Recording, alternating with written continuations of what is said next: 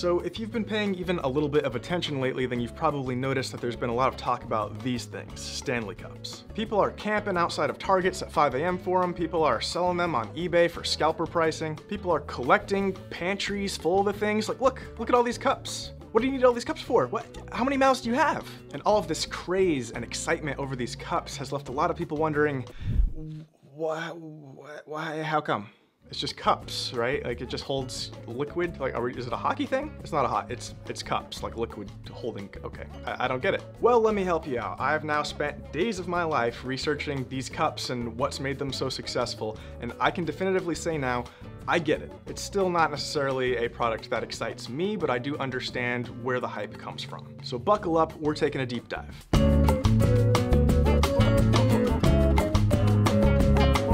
So Stanley is an old brand. It's over 100 years old. It was founded in 1913 by William Stanley Jr. And Stanley was an electrician. And as a result of his work with transformers, he discovered a welding process that could be used to create vacuum insulated bottles out of steel instead of glass. So he founds the Stanley Bottle Company, although he wasn't a part of it for very long. He died in 1916 at the age of 57, so only 3 years after the company was founded. Fun fact though, his son Harold Stanley, he went on to found the financial firm Morgan Stanley with JP Morgan's grandson, which is also a brand that still exists to this day. Okay, so that's the initial selling point of a Stanley bottle. It's made of steel instead of glass, so it's more durable. So given that main selling point, it was mainly marketed towards like blue-collar working men. Just look at these hard-working fellas on the construction site. You think a glass bottle's gonna survive that drop? No.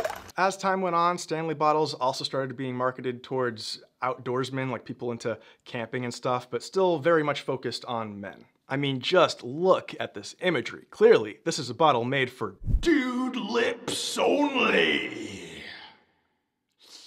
So in 2016, Stanley introduces a new product into the lineup called the Adventure Vacuum Quencher. And this cup is an earlier iteration of the cup that everybody's so crazy about today. It's a very similar shape actually to their original 1913 bottle, but they took it and they gave it a whoop, flipped it right on its head so that the tapered end is at the bottom. And they gave it a whoop, one of these. That way with the taper at the bottom, it can still hold a lot of liquid while also being able to fit into like a car cup holder. Plus it's got the handle for convenient carrying. But when they first dropped this product into their lineup in 2016, this was still before the big shift, so this was being marketed towards outdoorsy men. And it came in exciting colors such as black, stainless steel,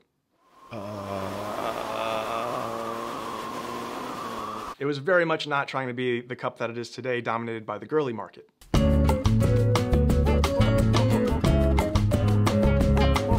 Okay, so in November of 2017, the Buy Guide posts about the Quencher. It's their second ever post on Instagram. The Buy Guide was founded by these three ladies. It's like an influencer marketing type account that highlights products and makes money from affiliate programs and things like that, kind of similar to Wirecutter. So Buy Guide posts about the cup. They like the cup, and they see the cup as more than just a camping tool. They see it as like an everyday carry item that will resonate well with their core audience of mainly women. But at this point in time, the cup had not been doing very well for Stanley, and they'd kind of already filed it away under dumb, stupid failures. They were keeping very low stock of it, they weren't really promoting it anymore, and eventually they just discontinued it. And so the ladies over at the Buy Guide were like, no, don't! You're making a mistake! So Buy Guide tries to reach out to the Stanley company, but they're not getting a response. At this point in time, Stanley is still being run by the old guard of green thermoses, so they're not particularly active on social media, they're not really checking DMs. Plus it was the Buy Guide, which was this influencer marketing newfangled thing, and Buy Guide was still pretty small at that time, so Stanley probably wouldn't have been interested even if they did see the messages. So that's it, end of story, Quencher is discontinued forever. Except that's not what happened at all. So Buy Guide sends a Quencher cup to Emily Maynard, who is a TV personality famous for being on The Bachelor. And Emily posts about the cup and the Buy Guide in her Instagram story. And that catches the attention of somebody over at Stanley. So now Buy Guide has an in, they have a contact over at Stanley. So the Buy Guide ladies buy 5,000 Quencher cups wholesale from Stanley to sell to their own followers. And they sold all 5,000 in 5 days, which is way more volume than Stanley had ever seen selling the cups on their own. So this strengthens the relationship between Buy Guide and Stanley, and now Stanley starts taking some of the advice coming from the Buy Guide team. Things like, hey, maybe you should get an affiliate program going, maybe you should make your website a little better and more modern. Which, by the way, when I was researching for this video, I was in the Internet Archives looking at old versions of Stanley's website. Do you remember when websites could just play unsolicited noises at you and that was just like accepted? Like nobody went to jail? Because Stanley remembers.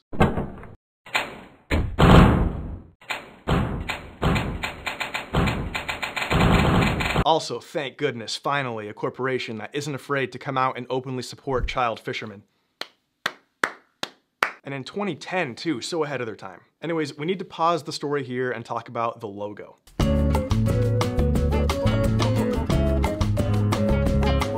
So this is the current Stanley logo. It's a mythical bear with a crown and wings. He's referred to as Stan, and he's adorable. We stan Stan. Now the Quencher that is popular today is a second iteration of the original Quencher. It's the Quencher H 2.0. Get it? It's a reference to water. So here's the OG Quencher and here's the Quencher 2.0. What do you notice? The color. Different colors, yes, good. Handle's bigger. Yeah, the handle's a little thicker, and the bear. There's no bear. Where's my boy? So this logo is not an OG logo. It is not 100+ years old like the brand itself. It's not even 10 years old. No, Stan the Bear was introduced in 2018. Well, this press release blog post thing from Stanley would have you believe that he was introduced in 2019, but that's just because they want you to forget the first iteration that was out in 2018. I mean, gosh, so close, but so far. Why does he look like he's gonna maul somebody? Why is he so violent? This version of the logo did not last very long, and I think this is really where you can see the turning point happen. I think somebody internally saw this new logo and was like, guys, what are we doing? We're scaring off all the bitches. We got bitches just chomping at the bit, trying to give us money. And we're scaring them off with our spooky guard bears. Apparently they went with a bear because they were marketing their cups towards campers, and campers would always like give them bear stories from when they were out camping. I will point out that the original Stan, aka Violent Stan, did have lightning bolts in his crown as a homage to Stanley's original like electrical background, which was pretty cool, but overall, new version much improved. Violent, scary mythical bear, that's gonna be a no-go for the girly community. But this cute little fella, come on, that's gonna be a 2 thumbs up.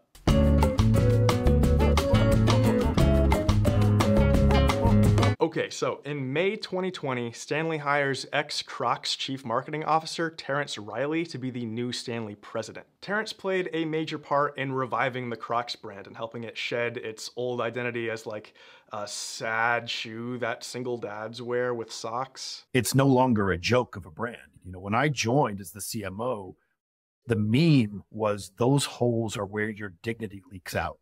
And Stanley was hoping that he could do a similar thing for them. So one trick that Terence has up his sleeve that he used at Crocs and used again over at Stanley is collabs. For example, at Crocs, they did a collab with Post Malone, somebody who was cool with the younger crowd that they were aiming for and was also already organically talking about Crocs anyways. So Stanley has now done collaborations with Starbucks and country singer Lainey Wilson, both of which are popular with the girlies. Terence also introduced a lot of new colors to the Stanley Quencher lineup, particularly lots of pastel colors, because those are popular with the girlies. Terence really seemed to understand that this was already more than a cup. It was an accessory. It's something that you carry around with you all day. Even if you're not going anywhere, people can see you drink from it on the Zoom meetings. You can't be drinking out of an ugly cup on the Zoom meetings. The cups are essentially an article of clothing. Like, you wear this thing. Countless TikTok videos of, fit check, here's my Stanley, before they're even talking about their fit. So in addition to the collabs and the new colors, Terence also spearheaded a huge push into influencer-centric marketing and social media marketing. So the cup started blowing up real big on a certain platform, tends to do well with the girlies. Can you guess which one? It's TikTok. The cups did well on TikTok, and Stanley put in a real effort to build that relationship with the TikTok community. And in addition to the collabs and the new colors, Stanley also started doing limited edition drops, which really helps drive that, shiny new thing feeling. Even if you already have a cup, now you see this new limited edition one, and there's also a certain scarcity mindset in the fact that it is limited edition, and it all just starts coming together. It's just really funny to me to picture like the old guard at Stanley, or, the old leadership just kind of watching the brand that has historically been so rough and male dominated slowly become this, this brand for the girlies, just girly things. It must have been devastating. Some of the old school Stanley people had a very difficult time with the idea of a pastel colored cup. It just sort of felt like we were going against everything that their brand identity stood for. That happens, and certainly that's something that I experienced right away at Stanley. There were people that didn't believe that pink was a Stanley color. And you'd be surprised to know what one of our top selling colors is today. Anyways, all of this success is helping Stanley pump their online sales, which is now helping them get into retailers like Target. And then that allowed our talented team to go talk and knock on the doors of people that were returning our calls before, some of America's premier retailers. So now they're blowing up on TikTok. They've become this kind of trendy collectible item. They've become the thing that everybody has, all the influencers that you follow have, all the other kids at school have. Plus now, they're at REI, they're at Target. So now things are really starting to gain momentum. And then something happens that accelerates it so much faster.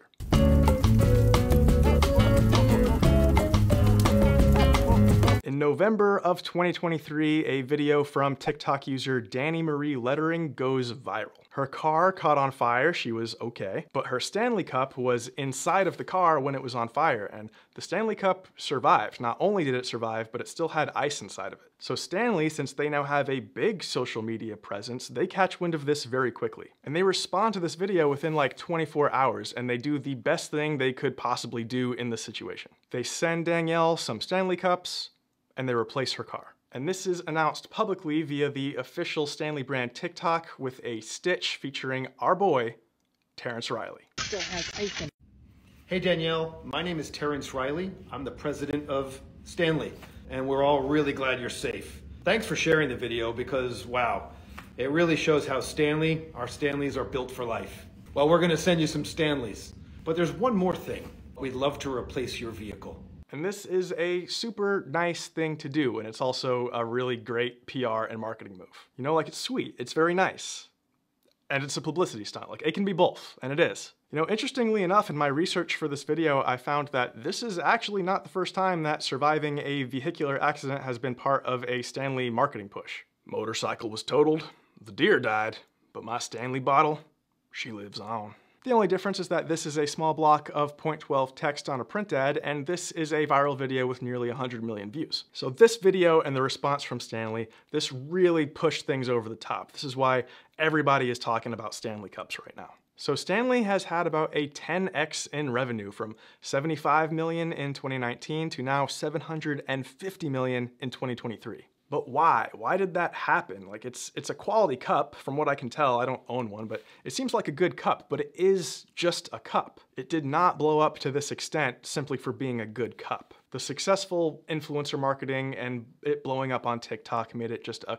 cool thing to own. The new colors made it more interesting to the demographic of women they were now aiming for. Plus it fed into helping make it sort of a collectible, so did the collaborations and the limited editions. Those things also created scarcity, which creates more excitement. And this is not the first time that water bottles specifically have been this trendy thing. Before Stanley Cups, it was Hydro Flasks, and before Hydro Flasks, it was those Nalgene bottles. Because, I mean, it does promote this habit of drinking water throughout the day that most people would regard as a healthy habit. But to do that, you've got to carry this thing around with you, which makes it an accessory. It makes it part of you and your expression of yourself. So people don't want it to just be any old thing. They want it to be a very personal thing or the cool thing. We've all experienced this, right? Like, just because you're not into Stanley Cups doesn't mean you haven't experienced this sort of thing before. You've been into something that was just a blank, but it was the very special, cool blank that everybody was into at the time.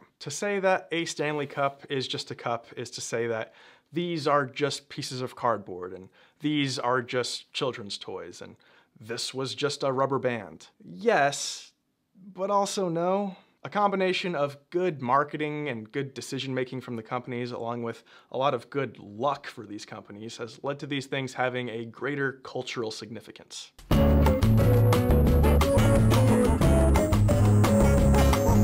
All right, so now we're getting kind of into the speculation portion of the video. I think that whole viral car fire video thing was both the best and worst thing that could have happened to Stanley. Because that video really pushed the public awareness of this Stanley trend in general to critical mass. There's been news segments about it. A lot of people who were previously not aware or just peripherally aware of Stanley as a thing are now very aware of it. And the popularity of Stanley Cups are very driven by youth culture, and Stanley knows this. Youth culture drives culture, and Now more than ever before, female youth culture drives culture. But now the demographic of people interested in Stanley Cups is expanding on both ends of the spectrum. It's getting both older on this side and younger on this side, which is going to make it much less cool for the teenagers and young adults in the middle. Now your grandma's going to be asking you, what's the deal with these Stanley Cups? Should I get one? And that's usually the nail in the coffin for a trend. And trend cycles in general have been getting shorter and shorter. Now it's still a little early to tell as I'm making this video, but I think we're at the peak and we're about to see a big decline in the popularity of Stanley Cups. Maybe not, there are some very smart people over at Stanley who are of course going to be working to avoid that. So maybe they'll be able to extend the trend cycle a little longer, but no matter what, it's not going to stay at this peak level of hype forever. I just don't think that the force of trend cycles is a force that can be completely stopped. I'm not saying Stanley as a company is going anywhere and like nobody's gonna have these things anymore. That's not true. The company's been around over 100 years. I don't think it's dying now. And hey, the cool thing about a trend being something practical like an insulated cup is that even when the trend dies down, you still have a perfectly functional insulated cup. Hooray! I actually find the story of the Stanley Quencher a little bit unsettling. It's something I already knew about the world, but it's still just unsettling to see such a clear example of how subtle the difference can be between a huge total flop and a giant sensational success. This cup and this cup are not that different, but one of them was a total failure and one of them 10x'd the company's revenue. And it was really the subtleties that made the difference. I guess, I don't know, it feeds an anxiety I have as somebody who makes content on the internet. So you put something out and you're confident that it's a quality thing, but then it doesn't do that well. And you just can't help but wonder, maybe if I had a different thumbnail, a different title, some little subtle editing tweaks, that this would suddenly be a video with millions of views. Because the original Quencher also seemed like a high quality product, but not that many people cared, except for some people over at the Buy Guide, which Stanley wasn't interested in at first. So I guess the lesson here is do quality work, but don't get so tied to the old way of doing things and a certain identity that you've built for yourself that you become blind to opportunities that are surrounding you. Pretty profound for a video about a cup, huh? Anyways, that's all I got. Like and subscribe. Bye.